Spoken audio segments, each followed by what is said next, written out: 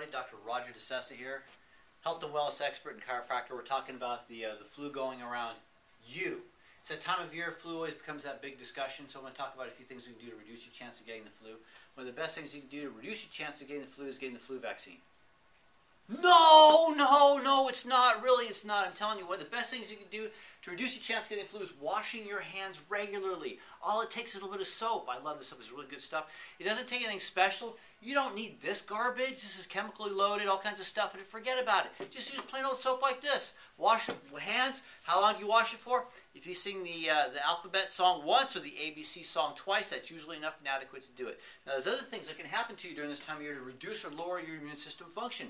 One of them is we start down the sugar because it's the holidays. Well, sugar's been known to reduce immune system function, so if you cut that out, it's also going to help the vitamin C get into your cells because glucose and vitamin C are very similarly structured. So if you got sugar in your system, the vitamin C can't get on. You're going to be down like 20,000 IUs of vitamin C hoping to get better. You got sugar in your system, forget about it. Get rid of the sugar first. Next thing is keep getting that sunshine. I talked about that earlier. Vitamin D, wonderful for helping the immune system stay strong, especially during this time of year when it's darker outside. People aren't getting as much, so supplement if you have to.